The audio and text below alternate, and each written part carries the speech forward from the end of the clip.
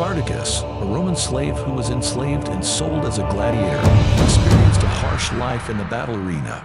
However, his desire to achieve freedom never died. Together with other gladiators, Spartacus led a rebellion against Roman oppression.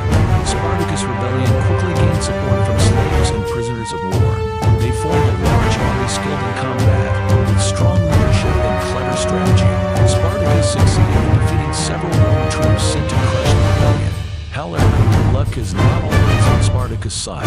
Despite achieving several brilliant victories, his army was eventually overwhelmed by the larger and better-trained Roman army. In his final battle, Spartacus and many of his followers were killed. Despite its tragic ending, Spartacus' rebellion left a profound legacy. His tenacity and determination to fight for freedom remains an inspiration for many people, and his life story is still remembered as a symbol of resistance to oppression.